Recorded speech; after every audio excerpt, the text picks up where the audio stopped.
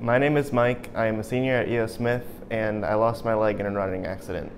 It was Tuesday, just 2 weeks into school, and I had to get across the entire school for my next class in 3 minutes. I ran so I wouldn't be late. It was fine until I came to the final stairwell. I jumped, as it was only a few steps, but I misjudged where I was going and landed on a freshman. I ended up severely breaking my leg, and when I got to the hospital, they told me it had to be amputated. I was walking back from study hall when I was tackled. I don't remember exactly what happened as I was knocked out from the incident, but I can remember the pain. It was excruciating.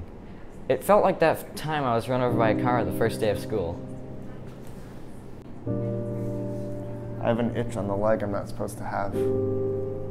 Uh-oh, which leg did I lose? Maybe I didn't even lose a leg. Maybe this whole thing is a lie. Maybe we're just acting. I always look right at the camera.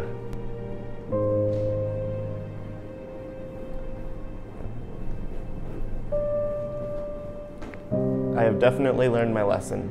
It is better to be a minute late to class, but arrive in one piece, than to run and possibly kill yourself like my best friend did in middle school on his way to art.